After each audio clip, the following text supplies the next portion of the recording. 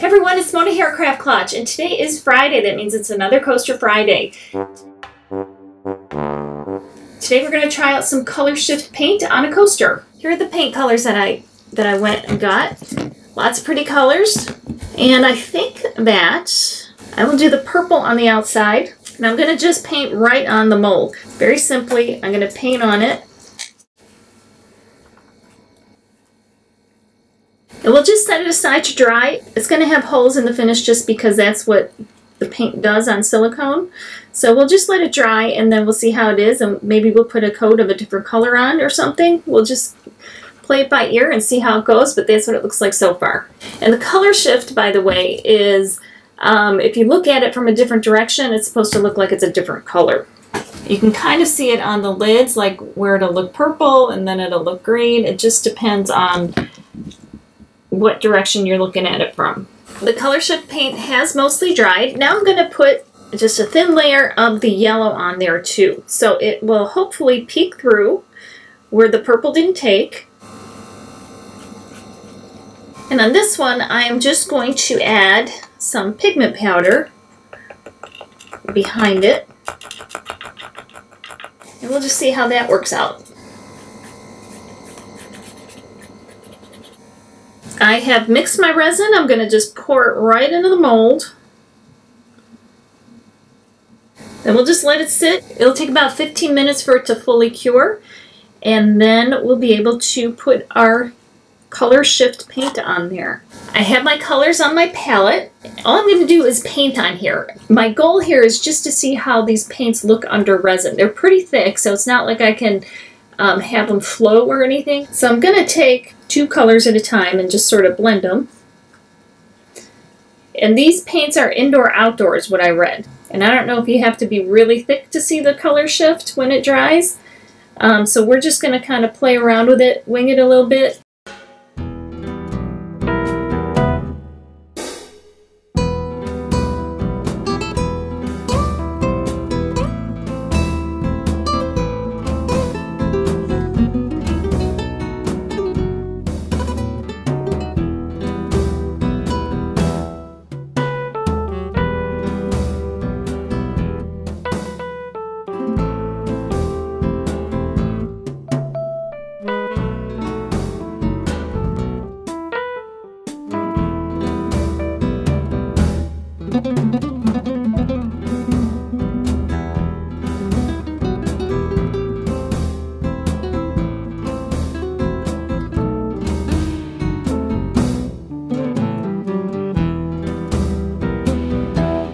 Okay, that's it. I'm just going to let them dry.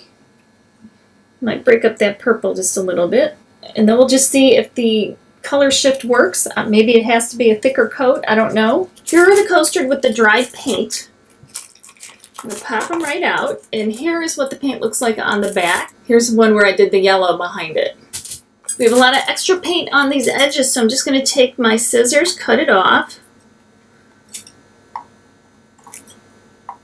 And you can take a little file and file the edges right now if you wanted to, or you could do it later. Just take like an old nail file, works just fine, like emery board. All you're doing is cleaning up that very edge. Wipe off the dust, you're good to go. Now I'm going to just mix 2 ounces of resin and put it on here. I've mixed my resin, and now all I'm going to do is slowly pour it on here.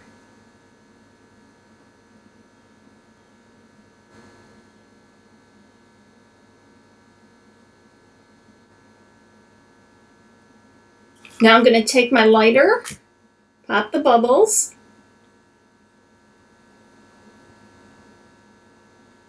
then I'm going to let them sit a minimum of 12 hours before I handle them.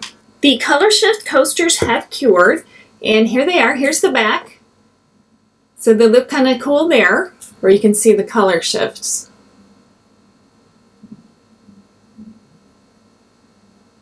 This one goes right here from blue to green. We got purple going to orange. So pretty cool. And that's a pretty light coat of these on here. I just sort of gave them a light paint, a lot of brush strokes up in there and everything too. But it looks cool anyway because it is metallic. I'm not sure you can fully appreciate it on camera, But I hope you guys like it, and this is just that color shift paint that they've had in the craft store for a while. I'm not sure how long they've had it, but I've noticed it for a while, and I thought I'd give it a try. Hope you guys like the color shift coasters and give them a try. The color shift paints are kind of cool. I've tried them on a couple of other projects, and I'm sure I'll be using them again soon. And I hope you give them a try as well. And I will definitely see you next time. Remember, life is too short not to shimmer, so grab your glue gun and your glitter. Stay safe. Bye, guys.